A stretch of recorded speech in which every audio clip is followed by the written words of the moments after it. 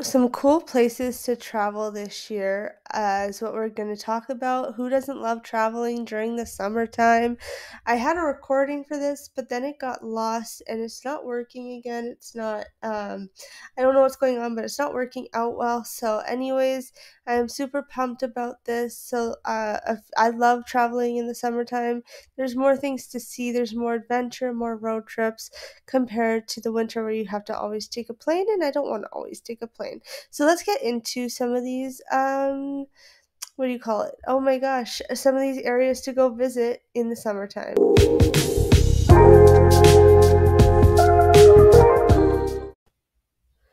Okay, let's get right into some of these places here. Oh, what am I doing? My mic is down there. Let's get into some of these places of where we would like to go see in the summer. I So I wasn't done recording, but it recorded, like it stopped recording for me, which was weird. So whatever. Anyways, let's get into some of these. I only have one source, is what I meant to say, called the travel.us news, because we're only gonna go through a little bit of them today, just because, of course, my recording got messed up, and I don't want to keep you guys too long. So number one is the Amalfi Coast, best summer vacation spot in world of 2024. Gorgeous coastal views and bottomless limoncello are your idea of the perfect summer. Head to the Amalfi Coast. Summers in the picturesque Italian destination feature hot temperatures. Daytime highs often reach the 90s and lively festivals and events. Take your pick among 13 seaside towns overlooking the Mediterranean Sea. You can indulge in fine dining and luxury resorts in Positano. Um, Take a boat tour to rugged grottos in Capri or wander through lemon groves in Sorrento. Just note, wherever you choose, you can expect an endless stream of crowds, lines, and traffic at the same time, or at this time of year. Absolutely, totally agree. When we were in Banff, same thing. The weekends were crazy. Like, we had free parking, hundreds of acres of free parking, and then little bits here and there of paid parking. Not one was available on the weekends. It was the weekdays that we had availability, but the weekends, not one bit. It was crazy, but I hear the Amalfi Coast is beautiful, and I'd love to go visit it one day. It is in Italy, so damn, I would definitely do it. Number two is Cyprus. This is number two's best summer vacation spot in the world for 2024. A Mediterranean island located about 40 miles of Turkey, Cyprus experiences hot, dry summers. Think daytime temperatures in 90s and promises plenty of things to do and see. Summer is festival season, so travelers can immerse themselves in local culture at the events like Lavender Festival in June and the Potato Festival in July. History buffs will love visiting the Tomb of Kings and other ancient ruins at Kato Paphos Archaeological Park, which is UNESCO World Heritage Site. Meanwhile, those looking to relax seaside will love the warm and turquoise water of Nissi Beach and Fig Tree Bay. Next one is the Glacier National Park. I love national parks. I want to go there. I'm worried to go to those places like the Amalfi Coast in Cyprus because I don't want it to be too hot and toast and burn. I'm not a big fan of like too much heat where, if you're cold, you could always warm up. But if you're in the, what do you call it? If you're warm, you can't really strip. You kind of got to find cool places, and it's really hard, I find, unless you're in your hotel room, if the hotel room's lucky and it has AC. Number three, I like the national parks. So when my boyfriend and I went in August, we went in August for 5 days, closer to September. So early mornings was cooler. During the day it got hotter, and I kind of like that a lot because you're not always too hot. It's not, and I can't say that's for Glacier National Park, but Banff was like really like felt like fall in the morning and summer in the day, you know. Anyways, Glacier National Park is open 365 days a year, but summertime brings out the best of this Montana gem. Temperatures rest comfortably in the 70s to mid 80s during the day and dip to the 40s at night. Spend your trip hiking through more than 700 miles of trails, camping in one of the 13 campgrounds, and taking in your taking in spectacular views along going to the Sun Road, the entire stretch of which normally opens in late June or July. Just keep in mind this season also brings the most people with an estimated 3 million visitors between May and September. Consider starting your days before sunrise to ensure you get a parking spot at popular location like Avalanche Creek and Logan Pass. I do want to go to the Glacier National Park or the Yellowstone. Oh, those would be so cool to see. Next one is the Azores. If I say it wrong, I apologize. With mild temperature year-round, there is no really bad time to visit the Azores, a Portuguese island chain in the Atlantic Ocean. These nine islands are replete with national splendors ranging from lava caves to mountains to lush forests, which travelers can enjoy any time of the year. But summer brings the warmest temperatures, typically reaching the 70s and driest weather, making it the perfect time to check out the warmest temperature. Perfect time to check out the islands, beaches, and dive in top dive sites. Plus, these months are filled with cultural events like the Walk and Talk Street Art Festival in Sao Miguel, and the Mare de Agosto Music Festival in Santa Maria.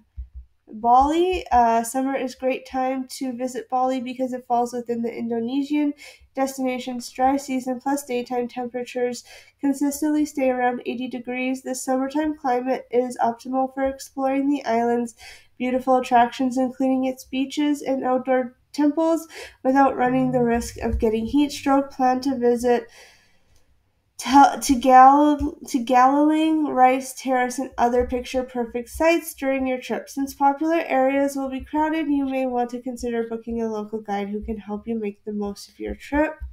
Number six is Bermuda. I hear Bermuda is a beautiful place in the summer. If you're looking to chill out a long time in the world's most beautiful shorelines during your summer vacation, choose Bermuda. Temperatures at this time of year typically sit in the 80s, so you can enjoy swimming in warmer Atlantic waters. Traveler favorite beaches include Horseshoe Beaches, the most popular Elbow Beach, and Warwick Long Bay Beach. Unlike Caribbean islands, Bermuda is rarely directly hit by hurricanes at the same time of year, thanks to its location and small size. Number seven, Zion National Park. I like that name, Zion, Zion. I hope I pronounced it right. This is number seven in the best vacation spots in the world of 2024. With highs soaring into the 90s and hundreds during the summer months, Zion National Park may not seem like an ideal vacation spot for season, but with a little planning, this can be one of the most beautiful times to see Utah. The whole park will likely be open and its water hikes, including the Narrows, where you'll wade through Virgin River, offer plenty of opportunities to cool off. That said, bring plenty of water and always check conditions setting out. Plan to arrive before sunrise or a couple of hours before sunset for the best chance of avoiding crowded trails and long shuttle lines. Number 8 for Paris. Daytime temperatures in the 70s makes summer one of the best times to wander around the city of light, dine al fresco at a cafe along the Champs-Élysées, watch lively locals move through the popular La Mairie neighborhood, sorry if I pronounced that wrong, or have a picnic at the Luxembourg Gardens on the lawns in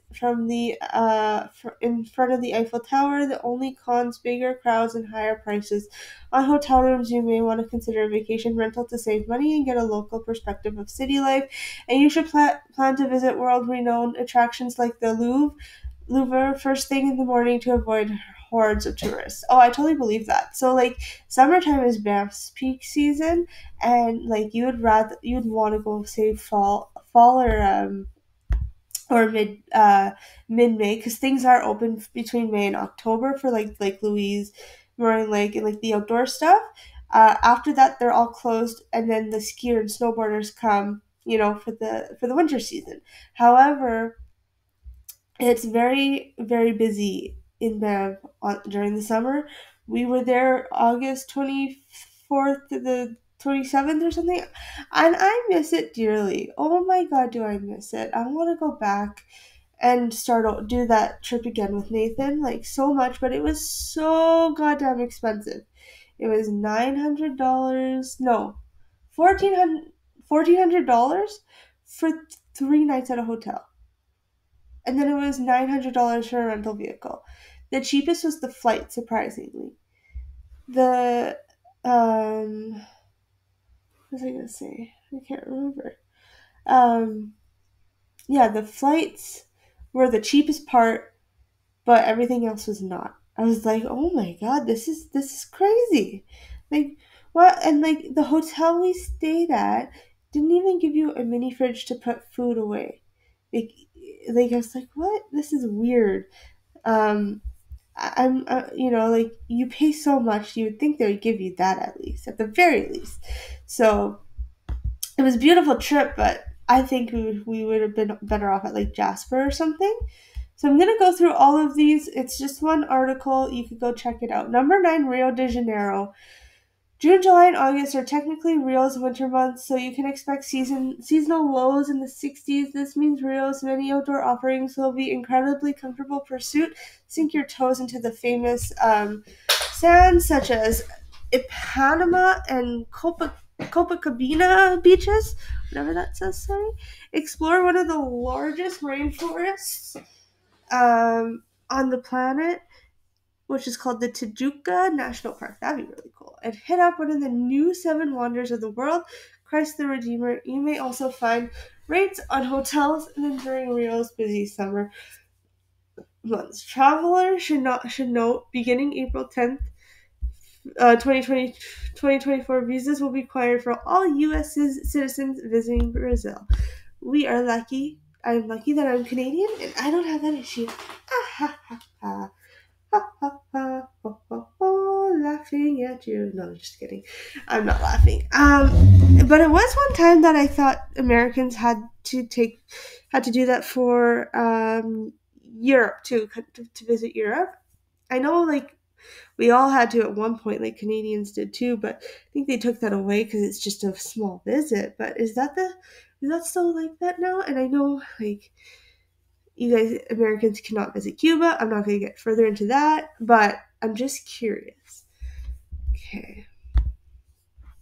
Next one is the Great Barrier Reef. Looking for once in a lifetime summer vacation? Plan a trip down under the world's largest coral reef. Australia's Great Barrier Reef offers some of the most scenic snorkeling and diving on the globe at hot spots like Osprey Reef and Huron Island. And believe it or not, your tourism dollars can help protect this quickly disappearing natural wonder. However, you don't have to be a diver to fully enjoy the region. Sailing on the open ocean and kicking back on a wet Sunday island's beach will no doubt satisfy relaxation seekers, while the Karanda Scenic Railway is perfect for those looking to explore mainland. And we're going to go through 2 more, and then I'm going to call it a day because I don't want to take away from the whole article. I want you could go read it yourself. But these are some of the greatest places to visit. It sounds like in summertime, and let me know if you visit in summertime or if you prefer a different time to go. So Machu Picchu, however you say that name.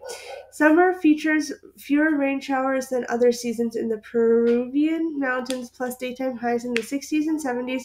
This pleasant weather means experienced hikers will have terrific conditions for trekking an Inca trail. Non-hikers can still enjoy the iconic local, but keep in mind that admission tickets are limited and require reservations because of the incredible weather during this time of year. You should expect the UNESCO World Heritage Site and nearby city of Cusco to be busier than usual. And lastly, we'll go with this one, Rome. If you can handle the heat and humidity. I was there in Rome at the end of June, and I'll tell you, it's not breathable for me. Like, I was suffering. Lots of us are suffering, like my family that I went with. We were sweating. We were, even with AC in a vehicle was really hot. So just keep in mind, like going to places where there's AC is super important in Rome. Nighttime it doesn't get as bad, but during the day it's really bad. So visitors can take in the history and scenery at the Colosseum, the Roman Forum, and the Trevi Fountain, or cool off with some gelato in squares like Piazza Navona and Piazza di Spagna. While Rome isn't quite as busy in the summer as it is in the spring or fall, you should still expect to contend with plenty of fellow tourists at top attractions to have a little piece of Rome to yourself. Visit the highlights early in the morning. The weather will be cooler then too.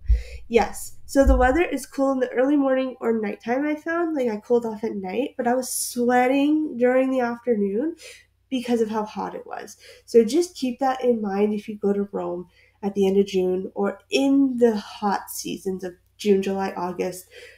Fall and I think spring are like two of the best times to go. It's a little cooler at night, but I think it's still shorts wearable and you could go on the beach. I think. Don't quote me on that. But anyways, that is it for me. Those are the travel places to go during the summer. Let me know if you've been there and we'll chat soon. Have an awesome day. Bye now.